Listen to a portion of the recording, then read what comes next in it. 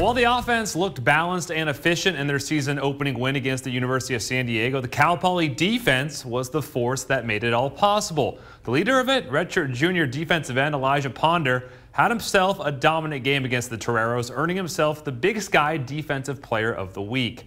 Ponder came to play Saturday, matching a career-high 3 sacks to go along with 3 tackles for loss, a fumble recovery, and a total of 9 tackles. The 2-time All-Big Sky honoree headlined a defense that didn't allow the Toreros to score a touchdown in a dominant 27-10 win, something the Mustangs haven't done since 2014.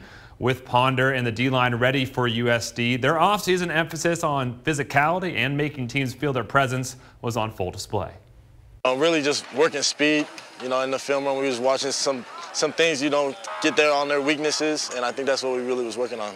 Making other teams feel us, meaning like we're just, ready to make contact, and playing physical because football is a physical game, and that's really what we was focusing on this whole offseason.